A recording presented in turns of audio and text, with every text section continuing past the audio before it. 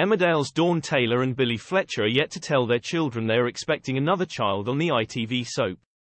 In upcoming Emmerdale scenes, Dawn Taylor is taken aback to hear she's 16 weeks pregnant. She and her husband Billy Fletcher, Jay Consul, get emotional when they gaze at their baby scan for the first time. The following day, they are united as they plan to give their daughter Clemmie Reed an extra special birthday before they break the news she is going to have a new sibling. However, Clemmie is subdued the next day when she opens her birthday presents.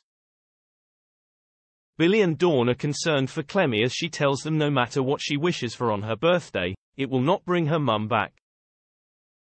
Clemmie's biological mother Beth Reed was a drug-addicted prostitute who died last year before Dawn took Clemmie under her wing with Billy. When Nicky Milligan turns up with a card for Clemmie, Gabby Thomas throws him out in the aftermath.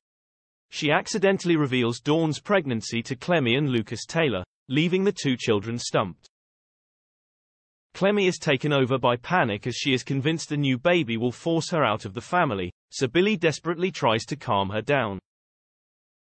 As Clemmie's upset escalates, she pushes a dining stool into Dawn's stomach in anger. When Dawn collapses, the youngster is frozen in horror over her actions and Billy takes his wife to hospital. Meanwhile, a terrified Clemmie hides as she is guilt-ridden. Luckily, the doctor informs the couple their baby is unharmed, so Dawn and Billy cry tears of joy at the hospital. However, an unaware and distraught Clemmie lets herself out of the back door of home farm and disappears into the night. She doesn't know about the good news and is blaming herself for the incident. Will Clemmie be okay, or has she put herself in serious danger by running away from home in the dark? Let's hope Dawn and Billy find the little girl before anything sinister happens to her.